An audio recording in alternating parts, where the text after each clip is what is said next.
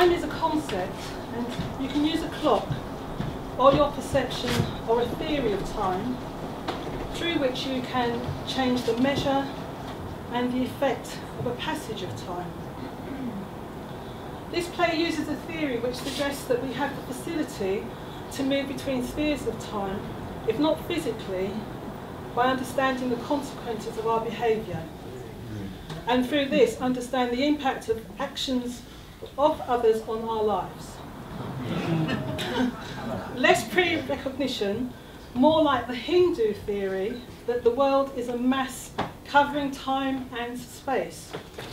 And from where we sit, we can look across and see the results of previous action, and through that action, judge ourselves and others, hopefully with more kindness, because we can see the whole, the impact and the context.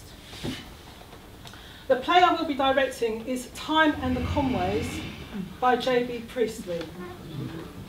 Time and the Conways is one of Priestley's time plays which presents different concepts of time.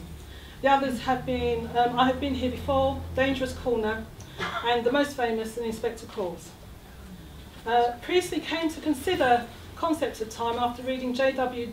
Dunn's book called An Experiment with Time.